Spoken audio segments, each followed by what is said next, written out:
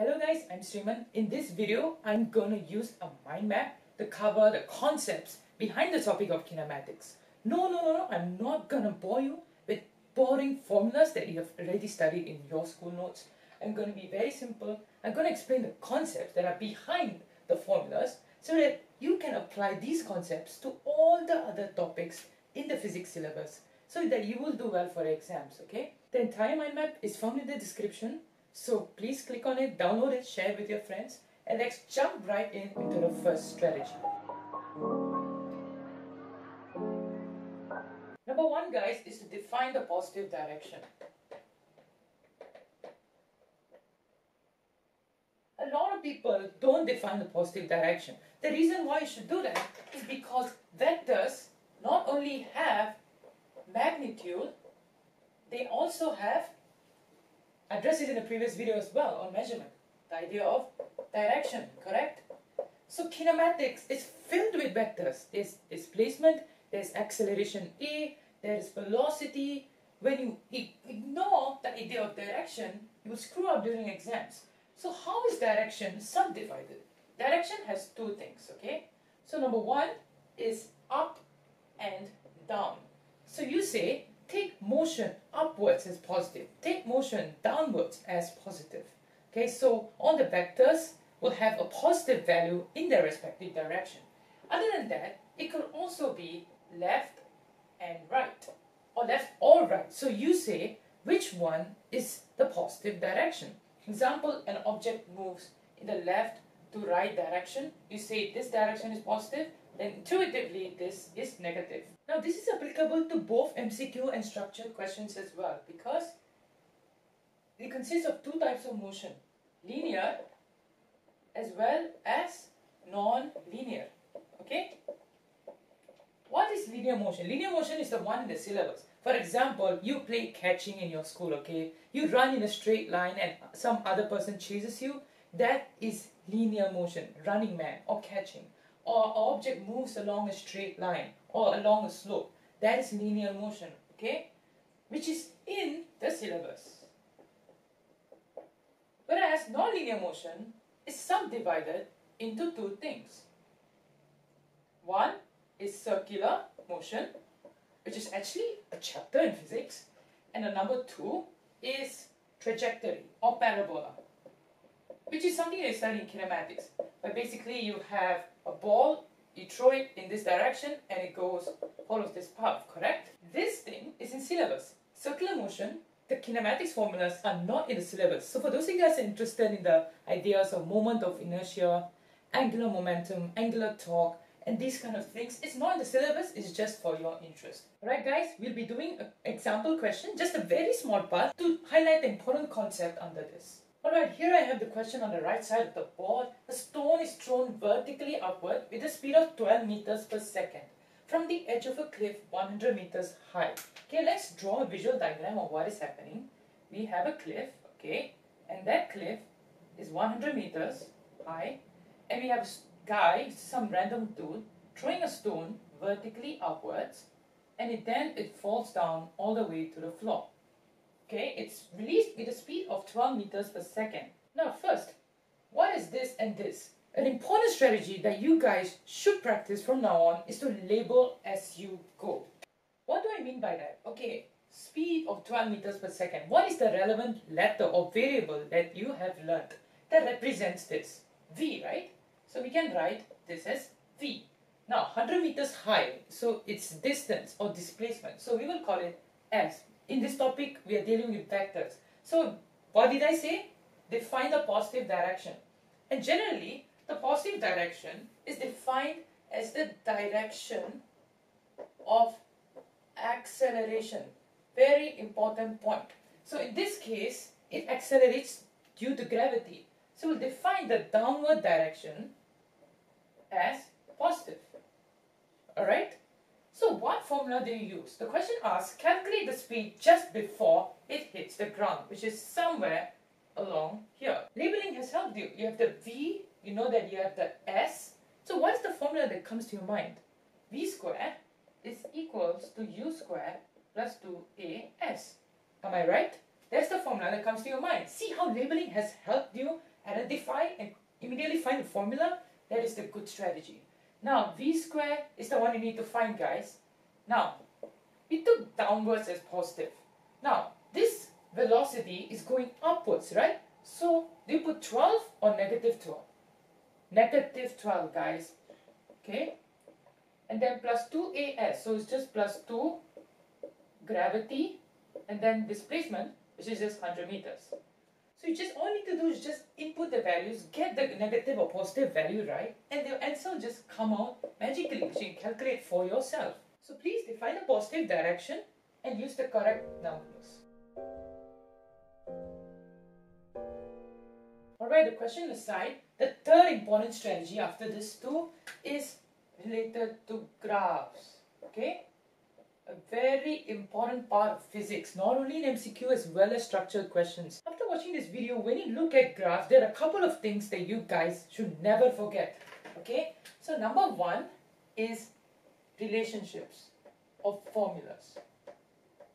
The moment you look at a graph, you're able to derive the formula. Let's look at a certain formula. S is equals to ut plus half at squared. Alright guys?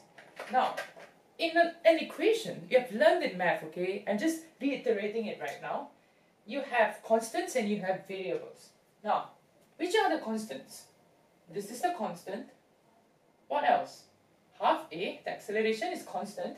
Note that the formulas only apply if acceleration is constant in a straight line. Remember that condition? Very important for kinematics. So this is a constant, this is a constant. So what are the variables? This is the variable, s and t, not t squared. So next time you see an s-t graph in a question, you immediately recognize this formula and apply and put in the values and get the answer. Alright? Alright guys, so besides relationship and formulas, what is the second thing that you guys should take note? The gradient of a graph. Extremely important. Gradient of a graph. Okay? A gradient of the graph is basically a derivative. You guys studied this in math, right? d something over dt. So it's d something over d something. This is the y-axis, this is the x-axis. So just replace it. So it calculates the derivative. Let's look at some examples. If you have an s-t graph like this, what does the gradient represent? The velocity, correct, because v is s over t, correct, or ds over dt. So this represents the velocity. Now, another case, let's look at a velocity time graph. Velocity time graph. You had a velocity like that, okay? So the gradient represents the acceleration because acceleration is dv over dt, correct? So everything revolves around derivatives. The second thing you guys take note is the value of the gradient, the magnitude of the gradient. Is it steep or is it gentle? So steep could mean a higher value of something. In the case of a velocity time graph, a higher value of acceleration. What's number 3 guys? Very important also, intercepts. Alright, what are intercepts? It's basically, you've studied this in math again. Math and physics are so related, correct? So, intercepts are the points at which it crosses the x and y axis, the graph cuts it. So for example, let's look at a velocity time graph. In MCQ question, they give you this graph, this complicated looking graph. For example, you see that it passes through the origin. What does that mean? You don't have to even look at the question stem. You look at it, it says equals to, it starts from rest. So your u, right? Your u in your formula is equals to 0. A very, very important part that will remove a lot of terms in the formulas, right? Then the last one, guys, is, think about it, the area under the curve. Area under graph. Area under graph has a big difference from the gradient. It's not a derivative, it is the multiplication.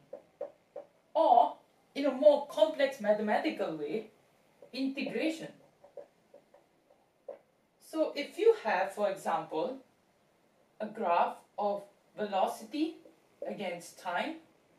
The area under the graph represents the displacement, correct? Because V is S over T. Now similarly, if you look at an acceleration time graph in the topic of kinematics and look at a similar graph, the area under the graph represents the velocity. So the change in velocity, in this case if it is above the graph, it's positive. If it's below the graph, it's negative, okay? So how does integration apply? So the integral of A dt is equal to V, as well as the plus C, but yeah, if it's defined in a certain time interval. Now how does this relate to a formula that you learned before? V is equals to U plus AT. Am I right? So what is AT? What is this AT doing here? A times T, right? V is equals to A times T. AT is equals to V minus U, which is equals to del V, which is the one right here. Do you guys realize that? So in graphs, you need to know the relationships and formulas when you look at a graph, the gradient, the intercept, as well as the area under the graph. Alright? Right, do notice guys, I just made small changes right here, if you did not take note. Now, let's come to the main part of the video, the formulas and the derivatives, and see how all these concepts apply. Okay, so how did your notes derive all these four formulas? Let's look. You have a VT graph. Okay, so it starts at a velocity U and it ends at a velocity V over a time interval of t. Now let's recall the concept of graphs that we learned earlier. What does the VT graph represent? The gradient of the graph will represent the acceleration, correct? So this thing right here is the acceleration, the gradient of the graph. So if we apply this, you get A is equals to change in the rise over the run, correct? Which is V minus U over T. And this will give you V is equals to U plus AT. This is the number one formula that you guys have to know in the topic of kinematics. What next do you have? What does the area under the graph of a velocity time graph represent? Which is also a concept that I highlighted here. The multiplication. So, area under the graph is the displacement. So, the S is, the area of this trapezium is what? Half U plus V and time period of T. Am I right? So that is your second formula, but this is the least used. Why?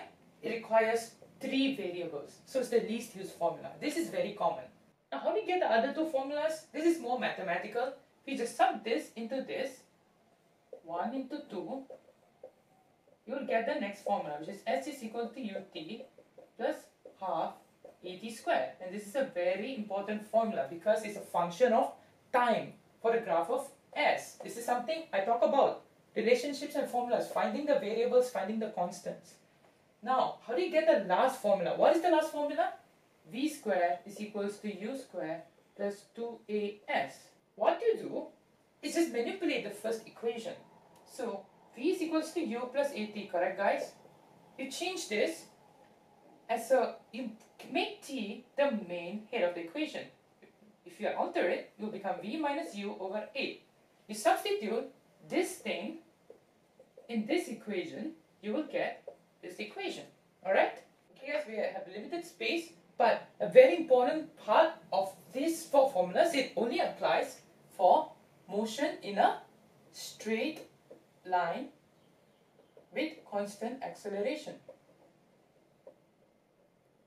Right? So how do you define the line? Which direction would you want to call positive? Which direction would you want to call negative? So that's why the direction of acceleration is very important. Direction of acceleration represents the direction which we will call positive.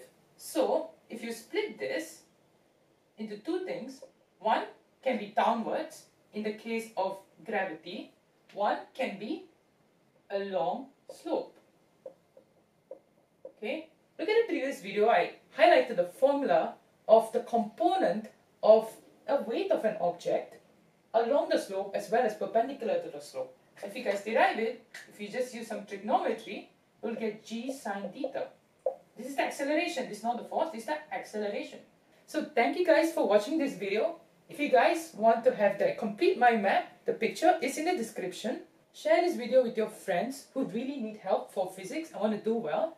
And most importantly, apply these strategies to all the other topics in physics. And I believe that you physics champions will do excellent for your A-level physics. Thanks for watching and subscribe.